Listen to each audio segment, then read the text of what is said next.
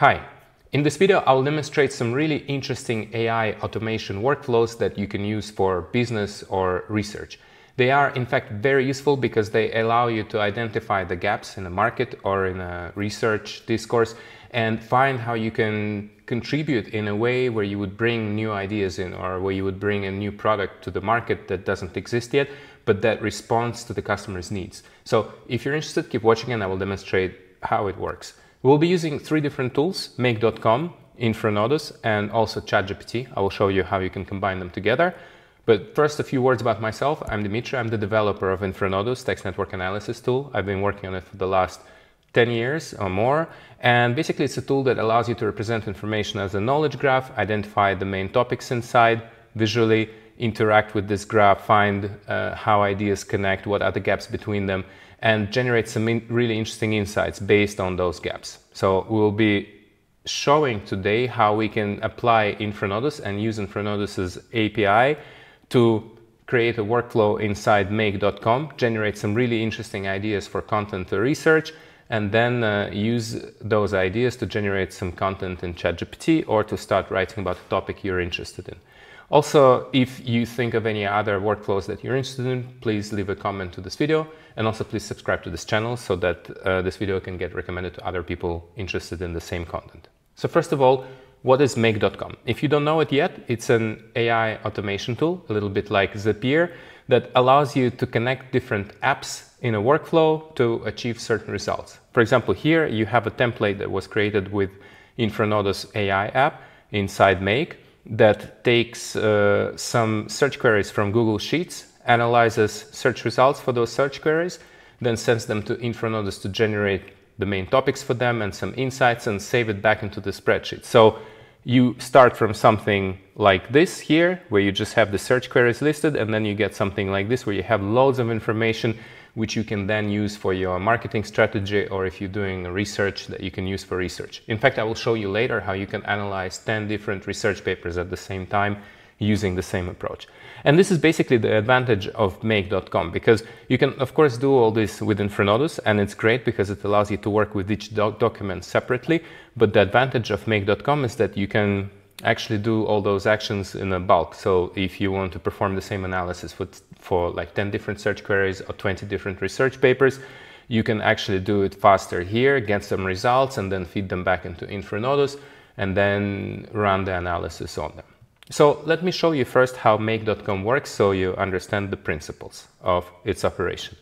You have so-called scenarios inside Make. This is where you will probably go, or also templates. So if you click on templates, you will see some templates available there. And if you would like to use InfraNodus templates directly, you can actually find them on the InfraNodus side. If you go to About and then API, click here, and then Make No-Code Integrations button, and then click Install, and it will propose you to install it into your organization, and then they will appear in your templates.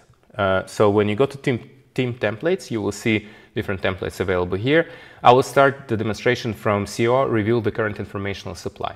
In fact, search engine optimization is a topic that is underestimated by people who are not into it, because in fact, it's not only for marketers. If you're writing research, if you want to know more about a certain topic, you should be doing search engine optimization stuff, because it allows you to analyze search results and search queries in the bulk to understand what people find when they search for something and what they search for. And then if you target the gap between what people search for and what they find, you will be sure to get in front of as many eyes as possible, because you will be offering something that people search for, that they need, that there is a demand for, but that doesn't exist yet. So this is why this approach and this workflow is so useful. And I will demonstrate how it works first using this one that analyzes the current informational supply. So the way that Make.com functions is that you create some kind of sequences of actions, but you can also have templates where those sequences were generated for you, like I did in this case, using Google Sheets and InfraNodus. And the way that it works is that you make a connection with your Google Sheets, like I did here, and then you find the spreadsheet that you would like to use. You say that you would like to use the sheet topic supply. So that sheet is here, topic supply. And I'll just delete all this stuff so you can see how it works. And then I say that I want to analyze only those cells from A2 to A5. So here it shows me A2, A5. I go back here, I say that I want to analyze A2, A5, and then the next step is to get those search queries that you can see here on the left into an app that can generate search results for them. I like to use data for SEO. I actually don't like sharing it because it's one of the best and cheapest tools for this kind of stuff. I would rather that people don't know about it, but it's okay. You can use it and it's great. I'm not affiliated by them. I'm not getting paid by them, but it's great because it's cheap. You pay 50 bucks and you can use it for the whole year, and it's really good. And what you do here is that you make a connection with data for SEO. I think they give you a few bucks for free when you start using it, so you don't need to even pay at the beginning. And then you say analyze this keyword. That's already going to be pre-filled in our templates. You say which location you want in English, desktop results, and so on. And then the only thing that you will need to do is to go into InfraNodus and then choose the connection. If you don't have the connection yet, you will need to go to your InfraNodus subscription page here. Let me log in and show you where it is. So you will log in and then you will go into subscription here and then just copy this API key and add it into the connection here. And then you're ready to go. And look what happens here. As soon as I launch it, right, so I click run, what happens is that it gets those keywords, search queries from the Google Sheet, then it sends them to data for SEO, which is this tool that extracts search results for this query, right? And then some data operation to convert it in the right format, and then it sends it to InfraNodus, and then InfraNodus analyzes it, extracts the topics, generates research questions, and saves it into Google Sheets. So in the end, you actually have something like this, which is really amazing. Look, already while I've been talking, it generated for each search query the main topics. So we see that when you search for AI automation, you find stuff on AI, synergy, future progress, automate workflow, and so on. Main clusters of keywords, so that's useful for search engine optimization. Also a list of keywords, word combinations. So for example, we see that people search a lot for, or they find a lot of stuff on work data, product, deciding how something works, and so on.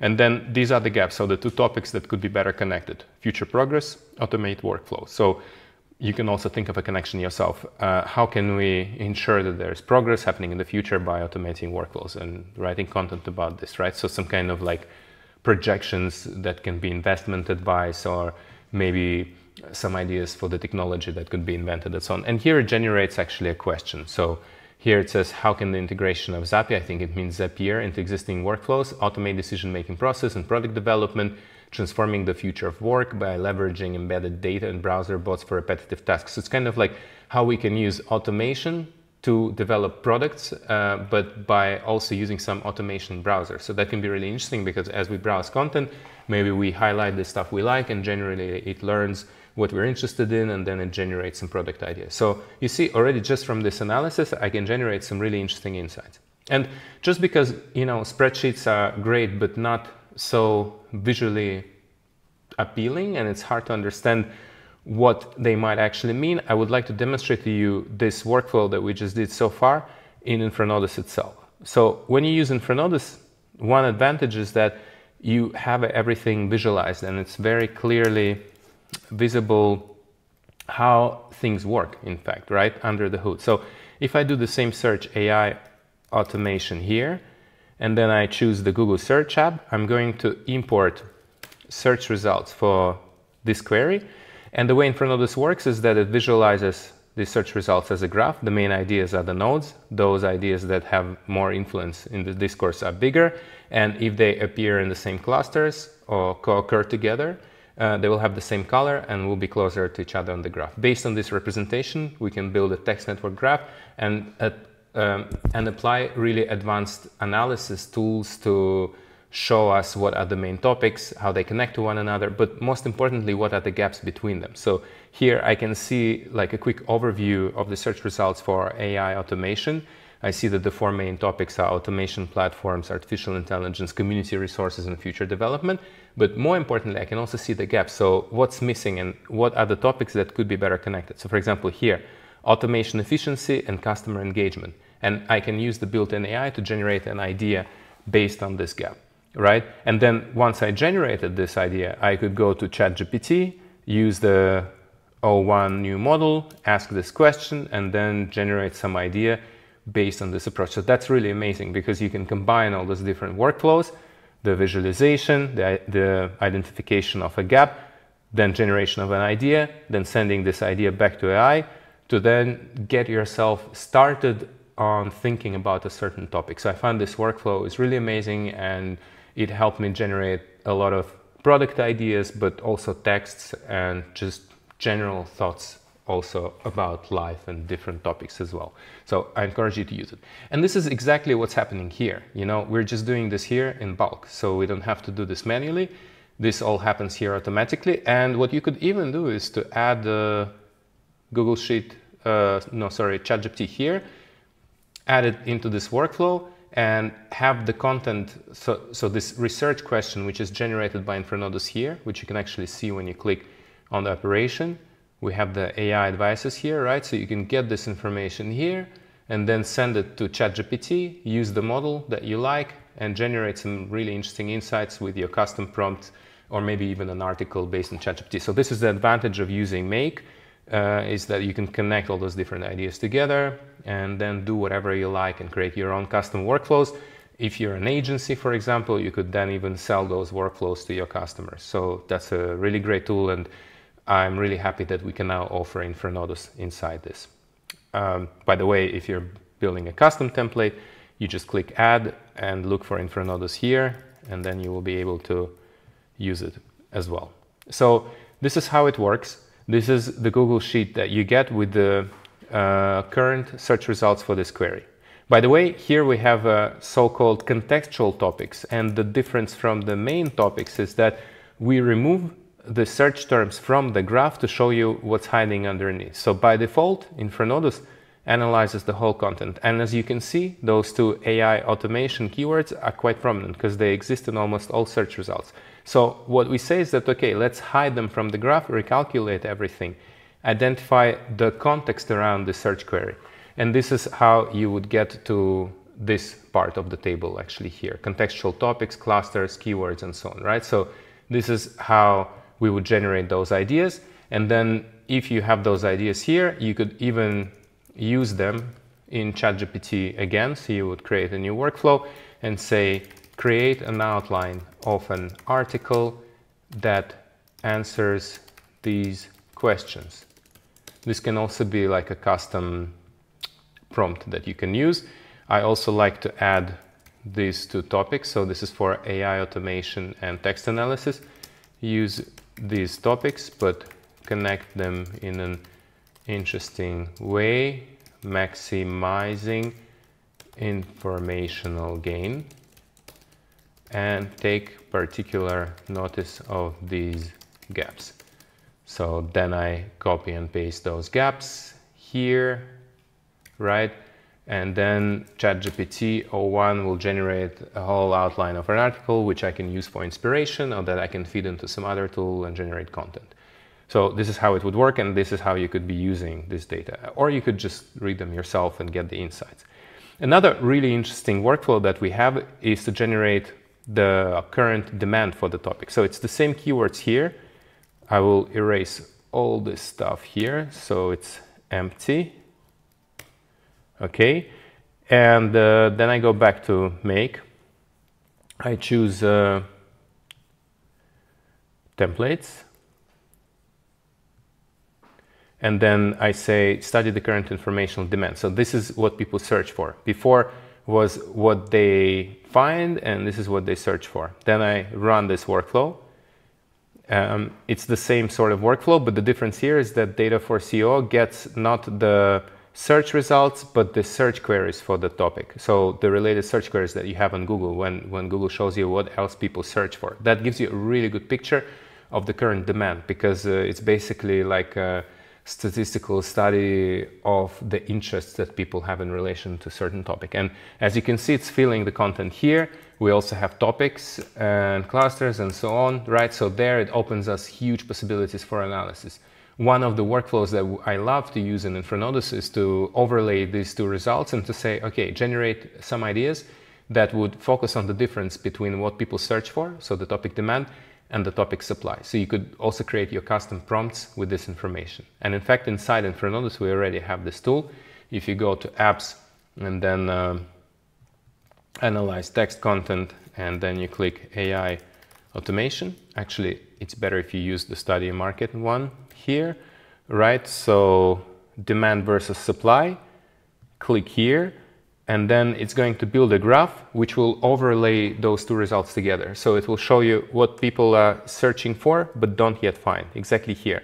You see free tools, okay? That is maybe quite obvious that people love free stuff, but then if you remove this, you see that business agency is something that people search for, AI automation agency business model, but they don't find. So if you want to create content that bridges this gap, you would focus on these ideas. And this is exactly what you can achieve by performing this sort of analysis. You study the topic demand and you study the topic supply, you overlay those two, either in your imagination or using ChatGPT or using InfraNodus, and then you generate some really interesting ideas based on that.